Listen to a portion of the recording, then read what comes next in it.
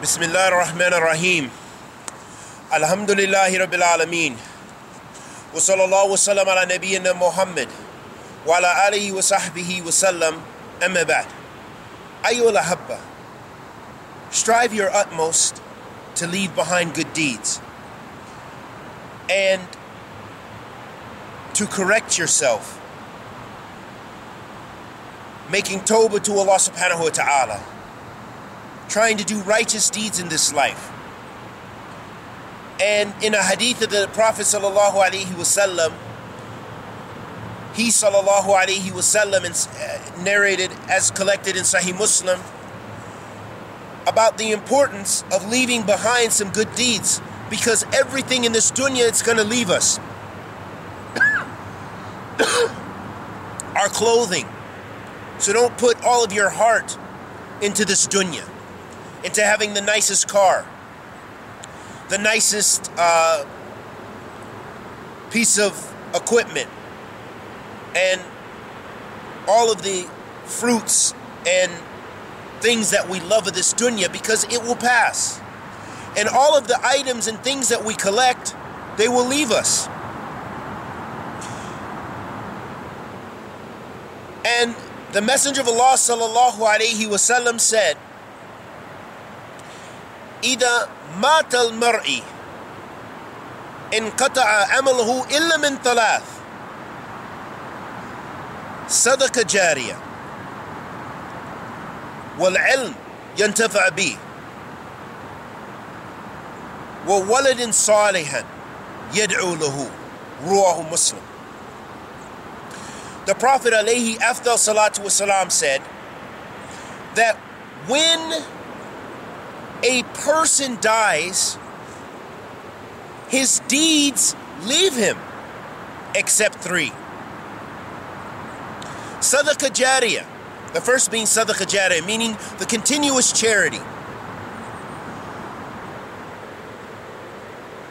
And knowledge that the people benefit from.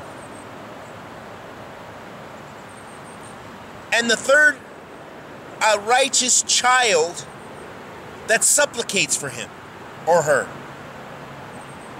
Ayyuhal ahabba, those are the three most cherished things that we should strive our best to try to get at least one, if not all of them. Strive your best to, if you have the wealth, and even it doesn't require a lot of wealth, there's small ways you can do this.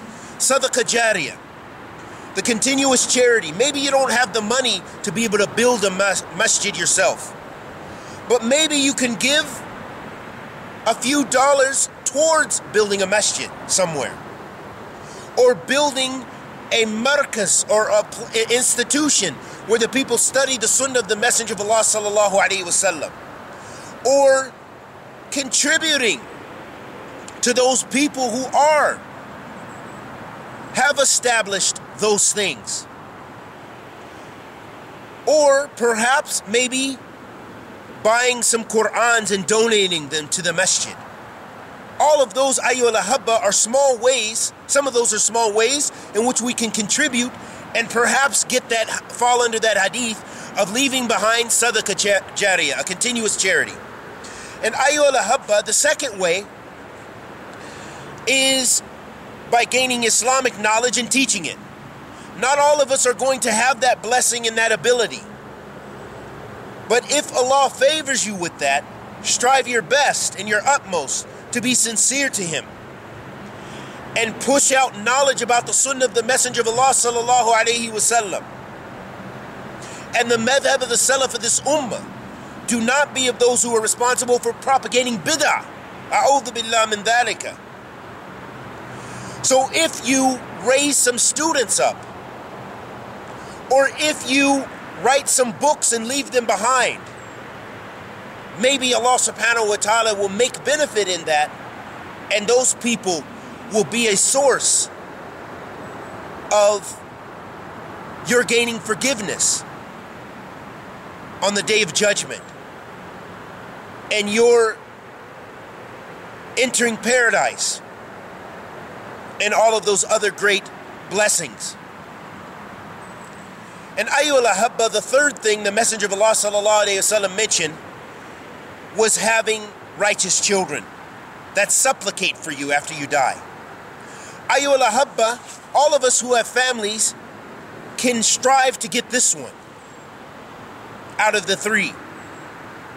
That if we put money and energy and time into our children, and may Allah forgive us of our many shortcomings, that perhaps our children after we die will supplicate for us. They will supplicate on our behalf and ask Allah subhanahu wa ta'ala to forgive us. Maybe they will make umrah or hajj on our behalf after we've died, as an extra continuous way to put deeds on our scale and gain forgiveness from Allah. So ayyuhal ahabba, be conscious of those things, because this life is going to pass. Even though we get so caught up, we get excited about different things. We want things, we want wealth. Some of us, we want wives. Some of us desire the most wealthiest husband, for those women that desire that, or the richest husband, or we desire riches and we desire this and the best clothing and this. But all of that, ayyuhal ahabba, will disappear. Even many non-Muslims have come to realize that, hey, this life is going to pass.